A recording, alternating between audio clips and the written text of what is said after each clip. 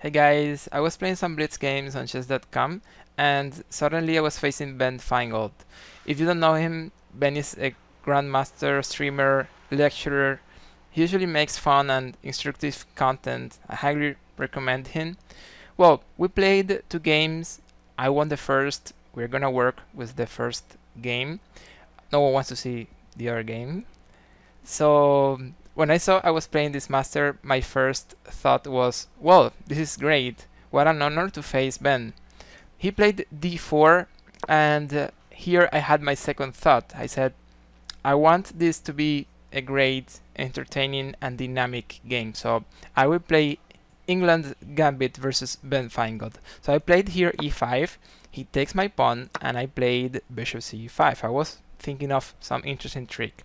He plays knight f3, I played d6, he takes the pawn, and then here I had my third thought, and this one was a regret thought. I said, well, what am I doing?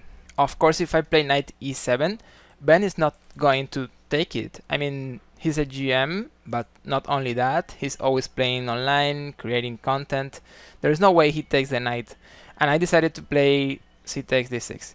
Well, the whole point of knight e7 is that after pawn takes knight, I can just play bishop takes f2, deflecting the king, and then I can take the queen on d1. But, well, I didn't play it in the end, so I just took the pawn on d6, and here I thought this is not looking good. I'm playing as black versus a GM, and with a pawn down since move number 2, I knew this was going to be a very tough game. However, resistance and survival in tough positions are also important chess skills. He plays knight c3, I played knight e7. We were developing some pieces in the next moves like e3. I castled bishop d3, knight c6, and then he castled. I played a6, knight e4, bishop goes to g4, pinning that knight on f3, and after a3 I traded. He takes back. I played knight e5, and then he goes queen g3. Now this pawn on d6 is overloaded, protecting the minor pieces. He's threatening, for example, something like knight takes bishop and get the knight. For example, if I move my king away from this file like king h8, he can take this bishop.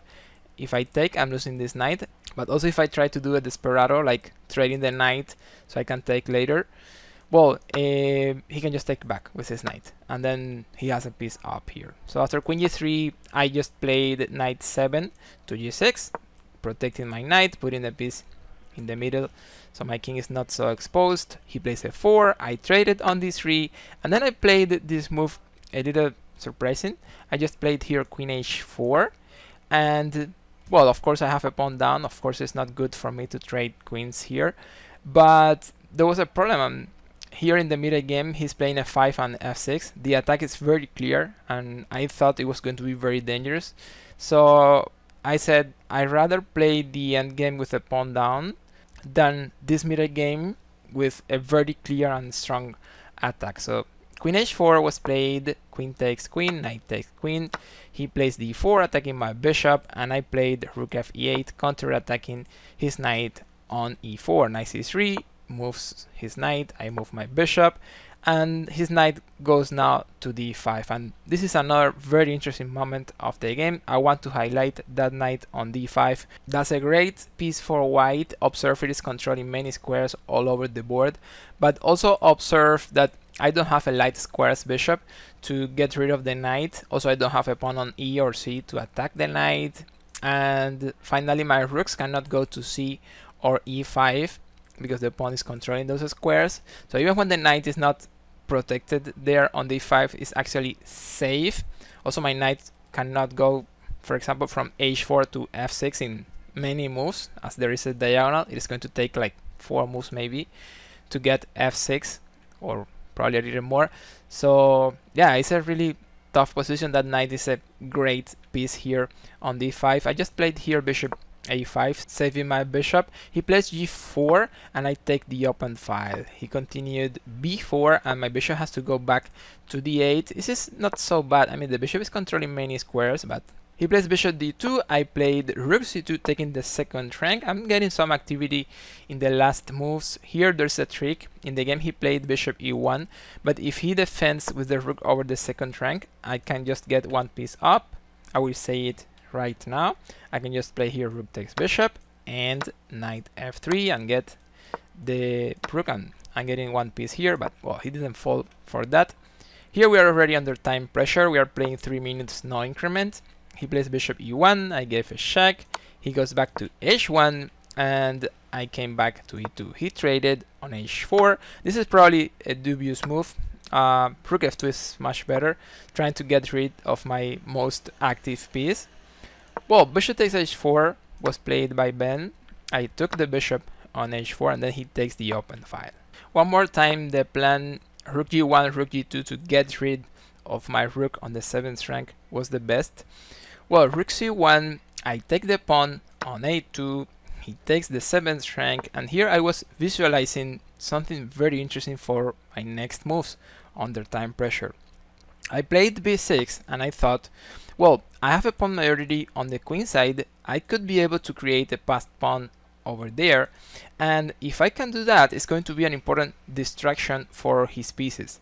Observe that white king is not safe here. I'm controlling the 2nd rank, so if I can involve the other rook, I can create some problems. So this distraction on the queen side can help me do that. Also, this rook cannot move too much because it is protecting the back rank, and if it moves at some point, I could have some checkmate over there. So actually my tough position is improving a lot in the last moves. He plays here g5, I played a5, there's a trade on a6 and then a check, but this is not a problem. My king can just go to f8 and I'm totally fine here. I mean, the knight cannot come to f6 and the rook cannot infiltrate over there, so this is more or less fine. He played rook g4, attacking my bishop, and here I saw something really interesting. I thought that if I could create a passed pawn on the queen side, the compensation is more than enough for a piece down. So I just played here a piece sacrifice, a takes b4, and well, in the game he takes the bishop, but that's actually a mistake. I'm going to be in a very good position after that move. This position is already even. The best move for white was knight takes pawn, but then I could have played rook b2, attacking the knight. The knight can come back, defending that pawn, but then there is another nice move, h5 again, bishop sacrifice, but the idea is that the rook is going to be out of play after it takes it. Here I can play rook a8, open file, many complications with the king over there.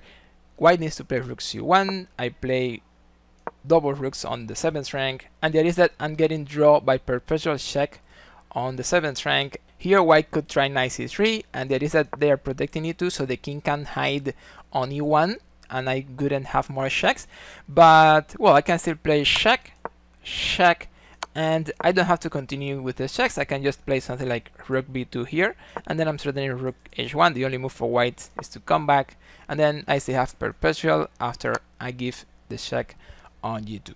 Well, instead of taking that pawn on b4, Ben took the bishop, and then after b3, this is going to be very complicated for white. Observe, I'm playing b2, no one can stop it, but also b1 is going to be almost unstoppable, as I always have a check and b1 afterward.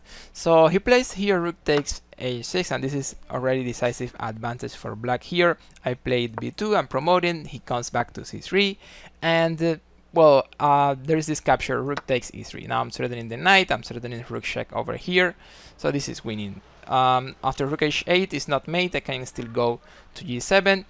Well, white plays rook h7 here, but it is too late. Here it is black to move, black is winning. Try to find it. I will say it right now. In this position, black has some ways to win, but probably the best way is when we give checkmate in 2 by playing b1 promoting to queen, and when the knight takes, we can play rook e1, and that's checkmate. I hope you have enjoyed this game against the great Ben Finegold. If you guys have any question, let me know in the comments. If you want to learn how to improve your calculation skills, check out this interesting video where you can find tips and the best calculation techniques. I'm sure you will enjoy it and it will help you a lot. Thank you so much guys, like, subscribe, see you on the next.